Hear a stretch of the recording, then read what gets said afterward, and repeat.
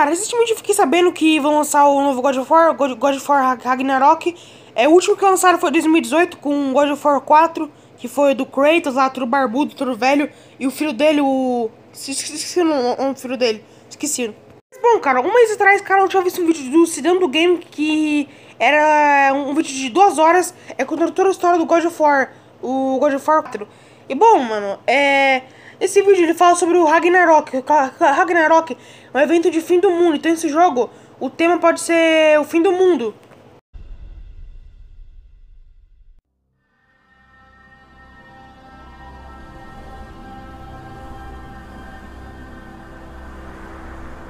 The time draws near.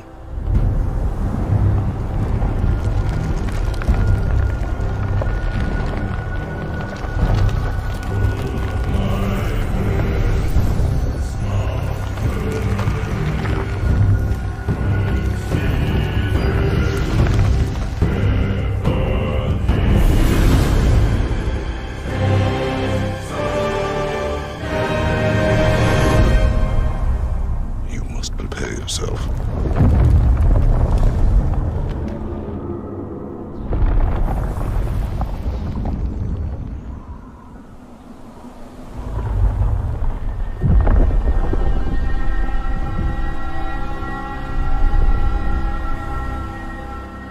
Cara, esse God of War Ragnarok é o God of War 5. Mas, bom, cara, existem 6 jogos do God of War. Bom, existem o 1, o 2, o 3 do Play 3, o 4, que é do Play 4, o 5 que vai lançar ainda. E existe outro God of War que se passa antes do primeiro jogo do God of War. É o God of War Chains of Olympus.